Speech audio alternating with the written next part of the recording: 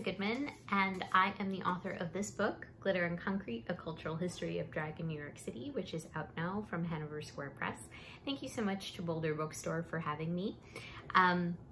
My book is a cultural history of drag in New York, and it goes from 1865 to the present, chronicling drag of all stripes across the city. So you'll find everyone in this book, from drag kings to drag queens to, as they're lovingly known, drag things. And this was a book I wanted to read, and it wasn't a book that existed. And drag has been a part of my life for almost 30 years. I saw drag for the first time at 7 years old when I saw the film Tu Wong Fu, Thanks for Everything, Julie Newmar. And it's been a part of my life ever since.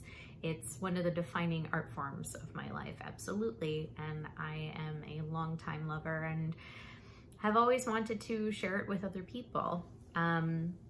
And then in November 2017, the very famous New York drag artist Flawless Sabrina passed away. And Flawless Sabrina had started doing drag in the 1960s, and she became grandmother to countless of these wonderful downtown drag and performance artists and just people in general here in New York. And she was this beloved figure, and she had been written about maybe as much as some other drag artists had been, or as much as a drag artist could have been at that time. But that still wasn't a lot. And I wanted to make sure that her story didn't get lost. I wanted to make sure the stories of people like her didn't get lost. New York history is also a long-running passion of mine, and I knew that there were many drag artists who were working in the city and who continue to work in the city, who built the foundation of the drag that we have today. And I wanted to make sure that they were as much household names as some other drag artists you might know. So that's where the inspiration for the book came from. The research I did while working on this book was manyfold. So I did about, I think it's 86 interviews with, no, the other way, 93 interviews with 86 people or thereabouts. So there are first-person accounts throughout the book, and then there was also a ton of archival research. There was the reading of autobiographies. There was the perusing of programs from the 1940s. There was the listening of recordings from the 1920s, and the list goes on and on and on. Another question that's here is, what's one unexpected way that drag has changed since its earliest iterations? I think something that I see a lot now, and that's something that historically didn't necessarily arise until around the 1970s and into the 1980s, was an active dedication to subversion. And to the subversion of gender norms and societal norms.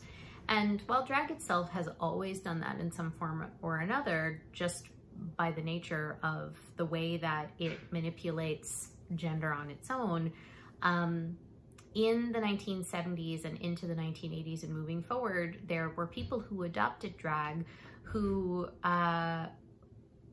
were even more explicit in their desires to subvert. So drag was heavily inspired by punk and a lot of different subcultures that had more of an edge to them. And that's something that continues today. And it's something that people were not keen to be relegated to the background anymore. And I think especially after the Stonewall Uprising, that's something that presents itself in drag as well. Another question here is, what makes the drag scene in New York City different than drag scenes in other cities? Well, I think what's interesting about New York is that it draws artists of all stripes, and it draws people who are looking for what New York has to offer. And it's not to say that that doesn't happen in other cities, and I know that Denver, of course, has a thriving drag scene, to say the very least. But it's just, sometimes it's a matter of concentration. and the number of people who are interested in a certain kind of thing in a certain place. Sometimes it's just population density. But I think that there are also people here in New York who have performance backgrounds in theater, and New York is very heavily a theater town. And there are people who have backgrounds in dance, and it's also a great site for dance. And it's really I mean, New York, as many other cities is a great site for many arts of many different kinds. And I think there are so many people here who pursue those kinds of arts and then bring that into their drag as well. So like we said, theater, dance, comedy, music, and the list goes on and on and on. So I don't know if it's necessarily a case of different. I think sometimes it's just a case of more, and more opportunities as well. And I think there are also opportunities to be in many different kinds of drag, and in many different realms of drag here that I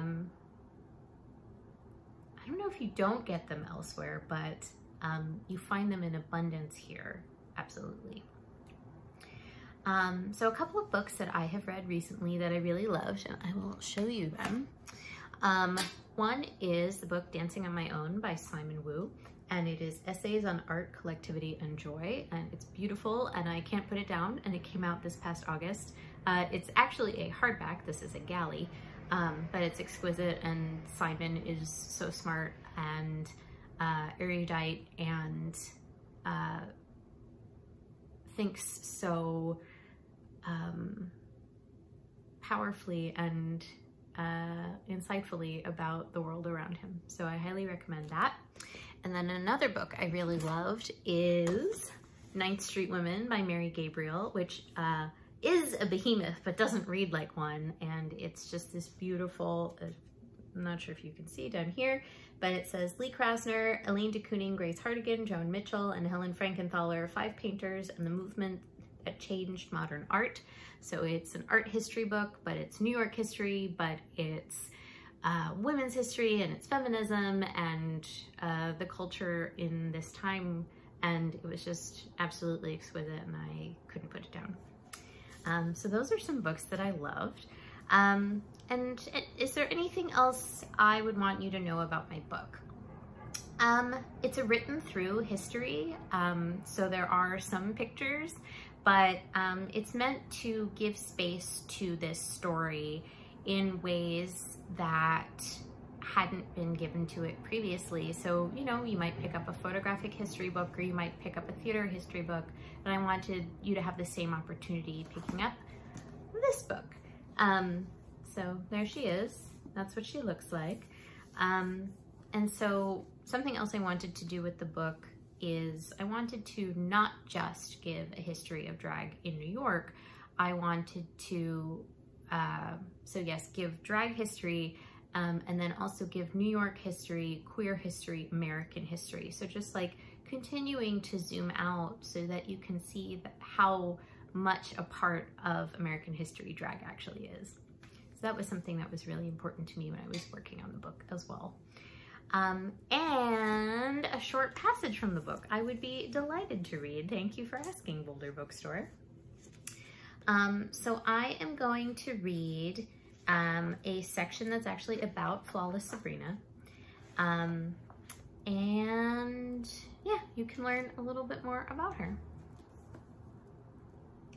After buying an expensive ticket to a drag show in his native Philadelphia, Jack Doroshow saw a business opportunity. Then 19 years old and studying psychology at the University of Pennsylvania, he decided to host a drag pageant with some friends.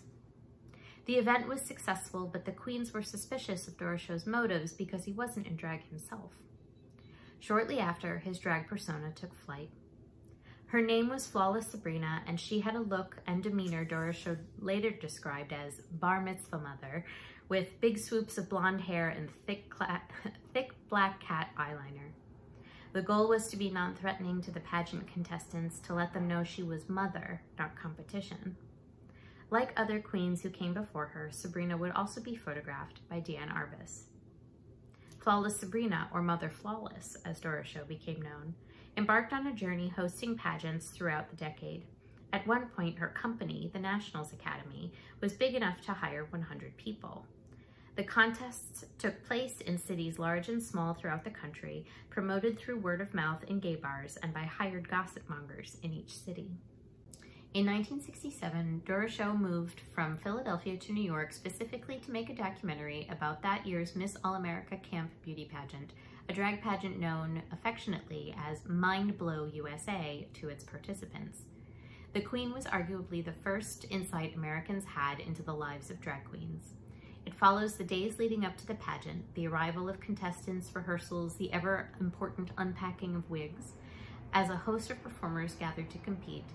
In the process, we also see the lives of the people behind the drag personas, those who were out long before it was ever acceptable or even legal.